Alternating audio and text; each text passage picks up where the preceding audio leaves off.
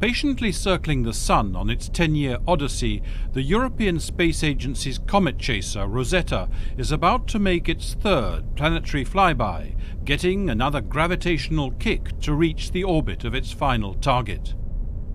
The spacecraft has already swung by planet Earth in 2005 and around Mars last February. As it approaches its home planet once again, it will have travelled since launch in 2004 more than 3 billion kilometres.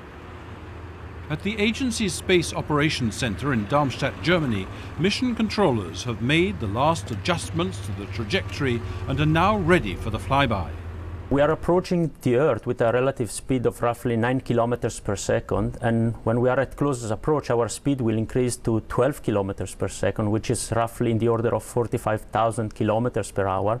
When we leave the Earth, we will again have a relative speed to the Earth of 9 kilometers per second, but what we are changing is the relative speed of Rosetta compared to the Sun, and this is what we need to do to actually reach the comet.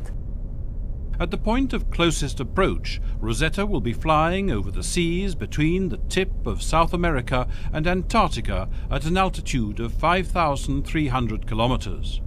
We aim to have an accuracy within 1 or 2 kilometers of the target point, and I'm pretty confident we will make it, and this will save fuel for the future of the mission.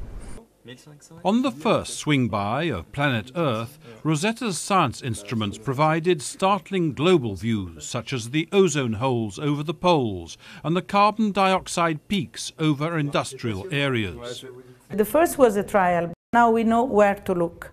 With the second, we have a firm calibration and we have a comparison. So we will put all together the information in order to have a new idea of how the atmosphere works. The Earth atmosphere works. I'm pretty sure that we will have very good results.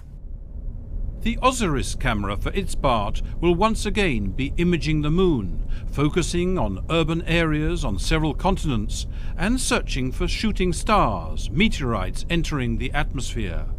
But overall, observing the Earth will not be a priority.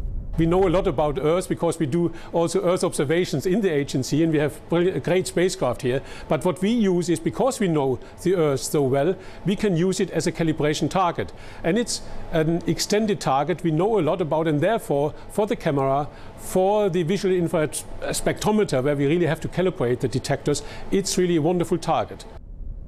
Calibrating the probe's instruments on this Earth flyby is of crucial importance in view of Rosetta's next rendezvous in September next year, an asteroid flyby, the first of two before reaching comet Churyumov-Gerasimenko.